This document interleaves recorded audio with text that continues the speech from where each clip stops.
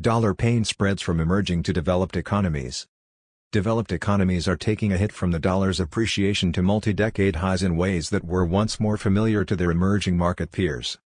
Fueled by the Federal Reserve's most aggressive tightening cycle in more than a generation, the stronger greenback is pushing rival currencies lower, driving up the cost of imported goods, constricting financial conditions and feeding inflation in other economies.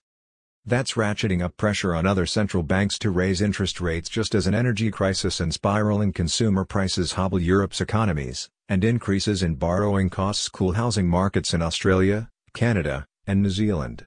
Yet their ability to influence the dollar's strength is limited, meaning there's little prospect for near-term relief. While global ripples from Fed tightening aren't new, this is the first episode in recent years where serious dollar strength has been more notable against developed nation currencies as a group than versus emerging economies. A stronger dollar generally comes with higher short and long-term interest rates in the U.S., or with stress in global markets and a flight to the dollar's perceived safety, said Maurice Obstfeld, a senior fellow at the Peterson Institute for International Economics. Those tighter financial conditions cause developed economies everywhere to slow. The Fed's trade-weighted dollar index versus advanced economies has soared 10% this year to the strongest since 2002, while the emerging markets measure is up a more modest 3.7% and remains well below its peak from the 2020 pandemic. While some of the world's worst-performing currencies this year are from developing economies such as Sri Lanka, the outperformance of commodity-backed currencies such as Brazil's real and Russia's ruble have bolstered the M grouping.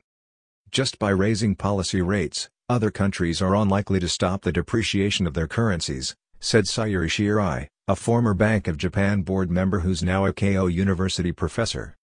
That's because dollar strength not only reflects an expectation about the federal funds rate hikes this year, and thus higher demand for U.S. fixed-income assets, but also reflects global recessionary risks arising from the greater than previously expected policy rate hikes around the world, she said. That conundrum will be illustrated in coming days as the European Central Bank considers a record 75 basis point rate increase while it contends with record inflation and the euro below parity with the dollar. The Bank of Canada is tipped to raise by the same amount and the Reserve Bank of Australia just delivered another half percentage point rate hike. In the UK, which is already in a recession, according to a business lobby group, the Bank of England may tighten further on September 15 as it confronts a loss of faith from investors that's pushed the pound to the brink of its lowest since 1985.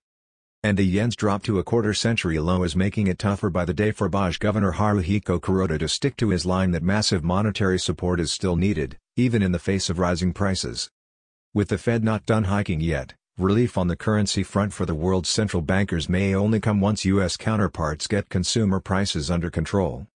Since it became clear the Fed would switch to tightening mode about a year ago, developed market currencies have struggled at least as much as their emerging nation counterparts. Across 31 major exchange rates tracked by Bloomberg, 4 developed ones were among the 10 biggest losers and only one, the Canadian dollar, among the 10 best performers. For central banks such as the ECB, whose currency is the most traded with the dollar, the current energy crisis has provided its policymakers with a particularly sharp reminder of the euro's role as a channel for inflation, not least because of the greenback's use in denominating global commodity prices. I would argue that, in this particular situation of an energy supply shock, the exchange rate matters more, ECB Executive Board member Isabel Schnabel told Reuters last month when asked about previous research suggesting the pass-through to inflation has lessened. Japan, whose currency is the second most traded with the dollar, is feeling the brunt too. Having surged past the 143 level, the currency is not far from the 146 mark that prompted joint action with the U.S. in 1998 to prop it up. It also raises the odds of inflation topping 3%, well above Kuroda's 2% target.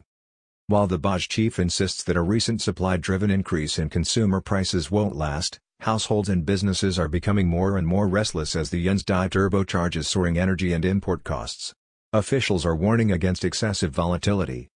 Sudden moves in the foreign exchange market are not desirable, Japan Finance Minister Shunichi Suzuki told reporters after an online meeting of G7 finance ministers. Recent moves in the foreign exchange markets are a little on the large side, he said. The bigger concern for many countries could be that local rate hikes may do little to slam the brakes on their nose-diving currencies because their economies look more fragile than the U.S. The British pound is on the verge of dropping past its March 2020 low, despite swaps traders pricing for the BOE to out-hike the Fed, with bets showing the UK's benchmark will top 4.25% within 6 months, exceeding the 4% in the US by then.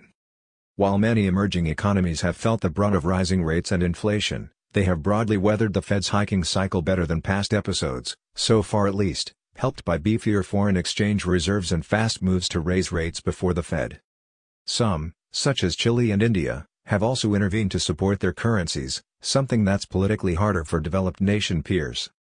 One possibility for relief would be a slowdown in the U.S. economy that takes the steam out of the Fed's pace of tightening, and by extension causes the dollar to weaken. The size of the rate hike Fed officials will opt for at their September 20th to 21st policy meeting will likely be strongly influenced by the latest monthly reading on consumer prices, due out on September 13th. For now, the Fed has signaled relief may be some ways off, with the need to keep policy tight for some time to quell inflation. The issue will become acute for developed economy policymakers if the dollar keeps overshooting, said Mansoor Mohyuddin, chief economist at Bank of Singapore Limited. So central banks keep increasing interest rates this year even if domestic asset markets are plunging and growth is faltering. Lagarde's inflation fight at ECB makes Fed's job look simple. Fed's long-sought neutral goal proves elusive and moving target. Europe's safest assets are scarcer than during Lehman collapse. RBA raises key rate to 7-year high, signals more to come.